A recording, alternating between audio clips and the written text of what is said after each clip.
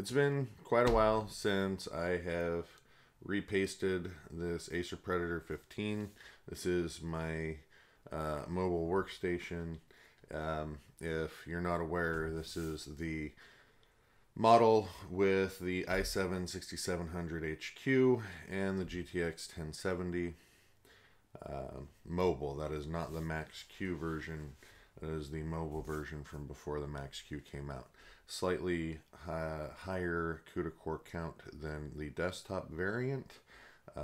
Lower clock speeds, but that can be bumped up with Afterburner. Anyway, temperatures are getting a little bit high in some applications, so I'm going to go ahead and take this apart and repaste it. And I do remember that the last time I had this apart, some of the thermal pads had gotten a little rough looking, so we've got some thermal pad material here, 1.5 millimeter and 1 millimeter from Arctic, and we will use those to replace the thermal pads on the VRAM. So first thing we'll do is we'll go ahead and pop the back cover off here. Yeah, we can see there's some crap in there. We'll also be cleaning out the fans when we do this. Turn it over. We're going to go ahead and remove the frost core, which is an extra fan, and I will go ahead and blow that thing out. I believe I've shown that in another video in the past, and we will go ahead and get to pulling the back panel off.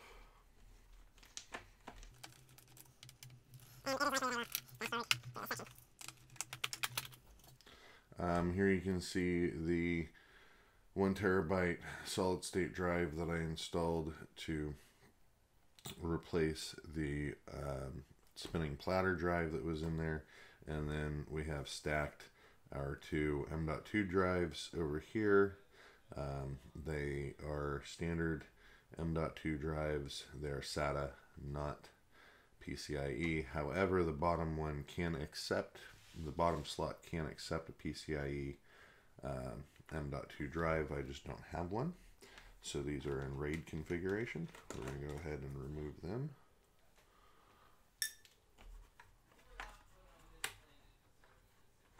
Come on out.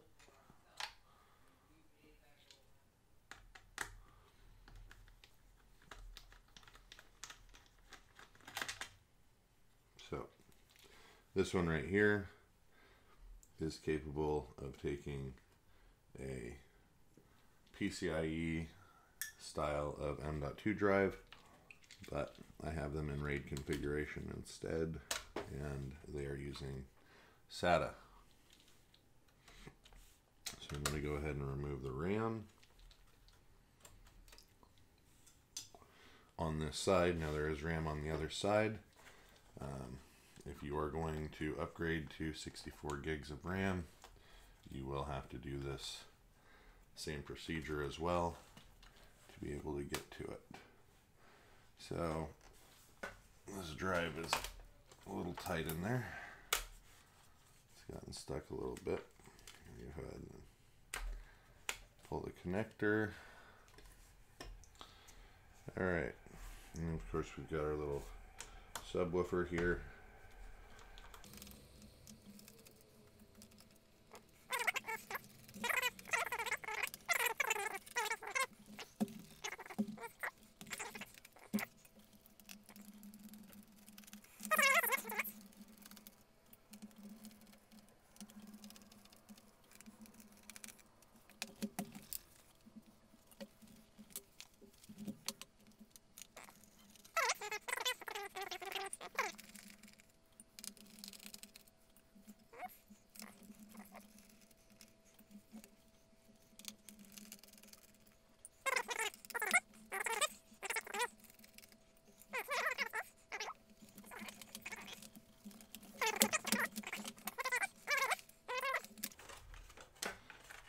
So we have to remember where that goes there.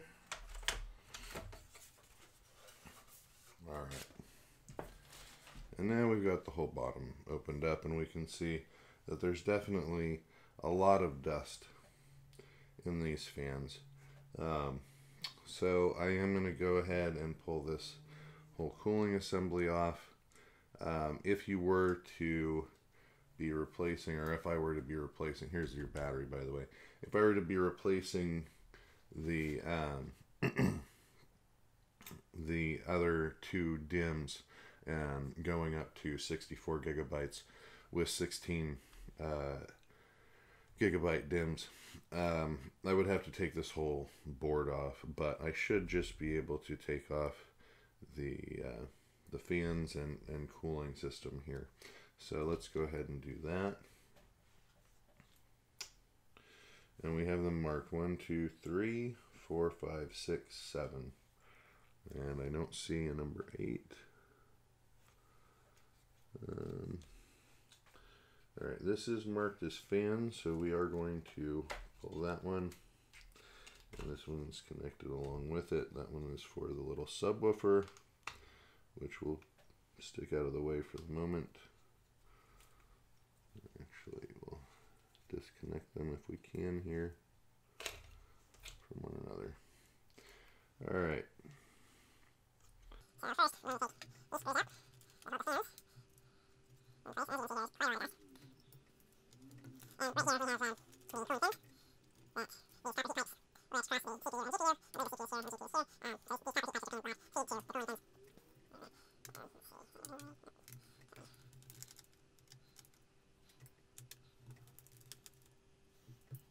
Alright, so we're going to release pressure in reverse order, so 7, 6, 5, 4, 3, 2, 1, and then we're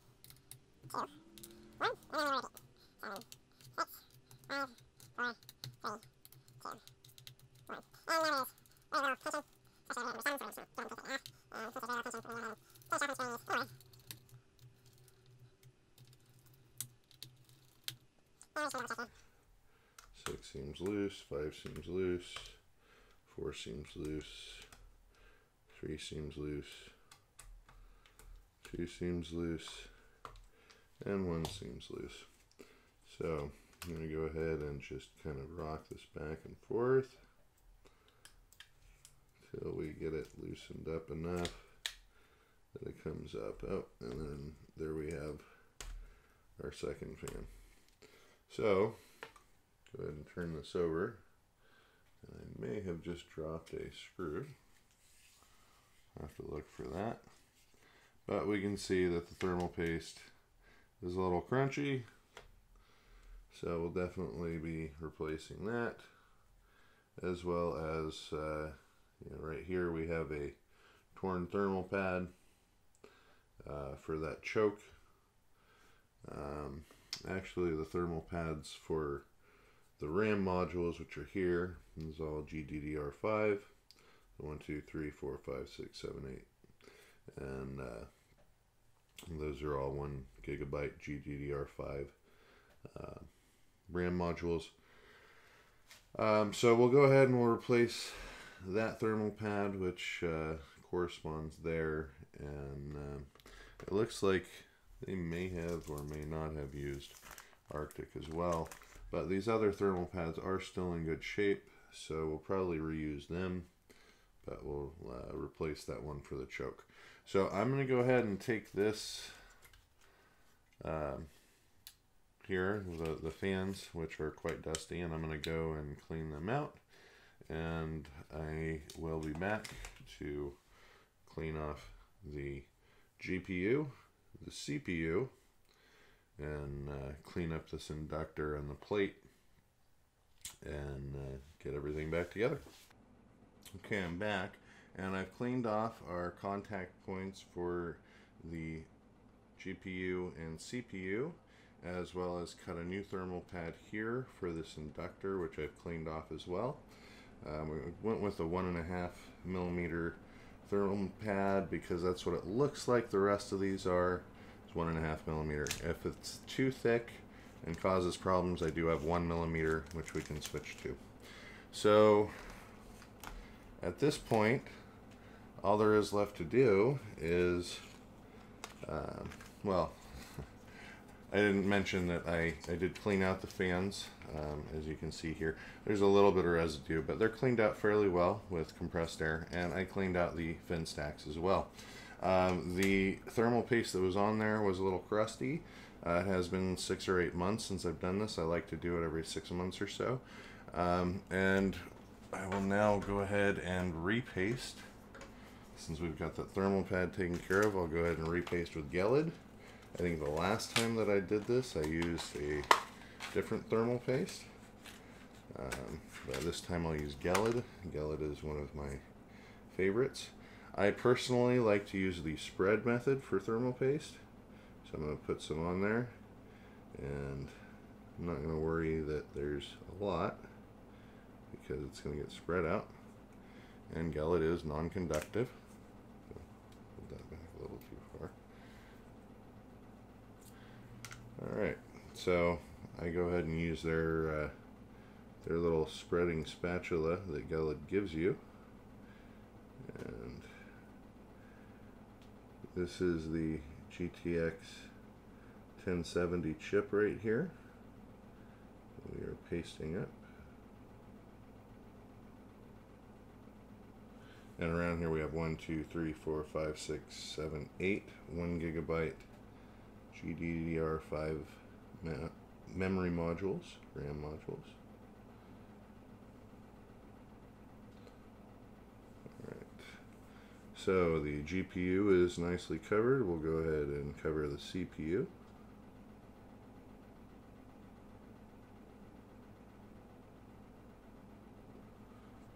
And then we'll just go ahead and replace everything in the opposite order that it came out. So, start with this here. We'll get it lined up as best we can with screws here. Go ahead and pop our fans back in. Can't forget about this woofer either. In place and hooked up, and we will go ahead and start at number 1, of course.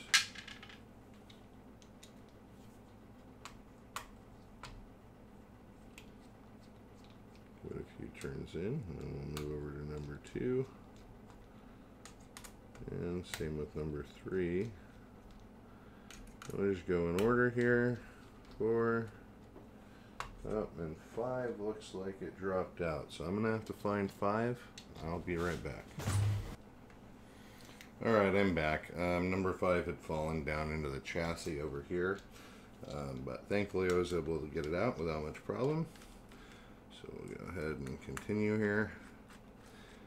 And of course, number 7 over there is this little guy here. And it's really just keeping some cooling from this plate going to the inductors over there, since the chip is right here under the heat pipes. So the GPU's there, CPU's there.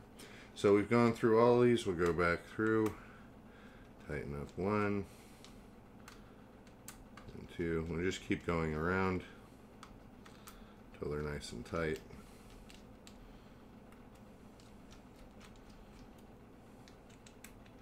Try and tighten them about the same amount each screw as you go. Number 7 here obviously will be a little bit different. These other screws have springs on them, tension springs. It's pretty normal for GPUs, if you've ever taken one apart before. Also for CPUs. Standard CPU coolers oftentimes have sprung screws as well.